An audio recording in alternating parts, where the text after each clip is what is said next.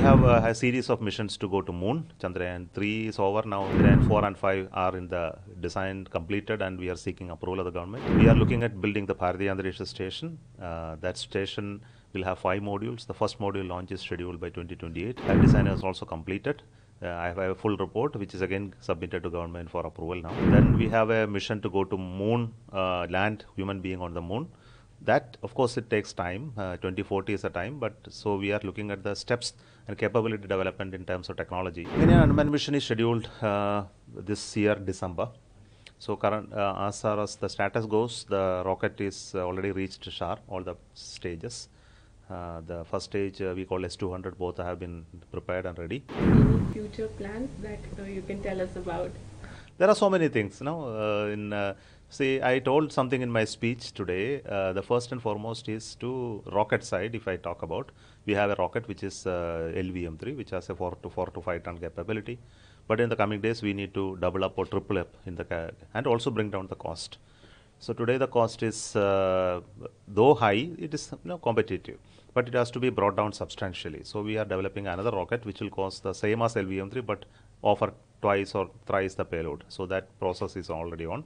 Design is completed. So we are going for a private-public partnership model to realize that rocket. So this is the first thing. Second, we have a series of missions to go to Moon. Chandrayaan 3 is over now. Chandrayaan 4 and 5 are in the design completed, and we are seeking approval of the government. We are looking at building the Bharatiyantariksha station. That station will have 5 modules. The first module launch is scheduled by 2028. That design is also completed. I have a full report which is again submitted to government for approval now. Then we have a mission to go to Moon, land human being on the Moon.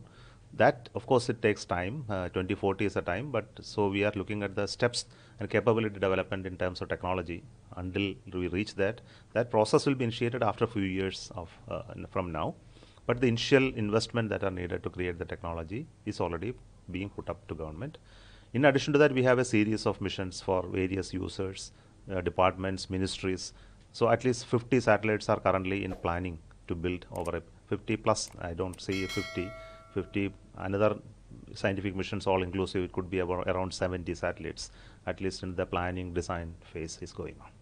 So could you give us an update on 4 also, because 2 of the astronauts have undergone the training? So yeah, they have reached US. They have started their initial phase of preparation for training.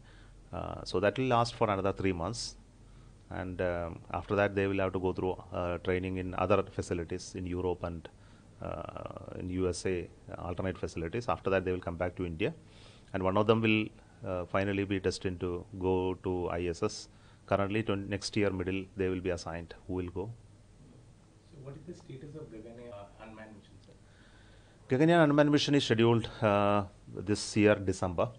So current, as far as the status goes, the rocket is already reached SHAR, all the stages. The first stage we call S200, both have been prepared and ready. L110 stage was integrated at Mahendragiri IPRC, has already moved and reached SHAR. Last week we dispatched the final stage called C32 cryogenic stage, that also reached SHAR. Now what he has to reach is the crew module. The crew module is at Trivandrum Vikrasarabhai Space Center, currently undergoing integration. The service module is undergoing integration at UR Satellite Center. And the crew escape system has already moved in many parts to Sriharikota already. So that way the whole systems are reaching SHAR. In another 1 month, everything will be 1 to 1.5 months, they will be in SHAR. Then final testing integration will happen. Probably the launch will be in December.